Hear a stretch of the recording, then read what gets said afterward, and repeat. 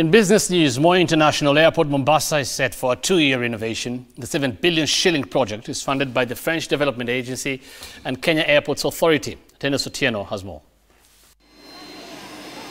The funding will be used in upgrading sections of the Moi International Airport, which is the second busiest airport after Jomo Kenyatta International Airport in Nairobi.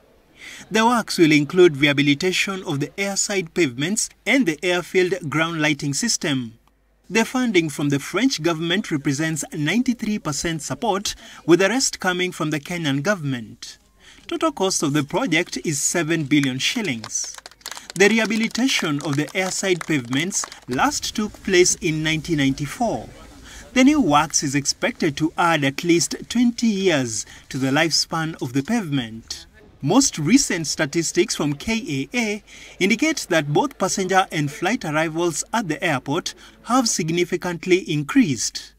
In September, the airport handled 120,949 passengers, while 2,378 flights landed at the coastal city airport. The airport also handles more than 18 airlines flying directly to and from Europe. It also offers connections to over 20 cities in the region.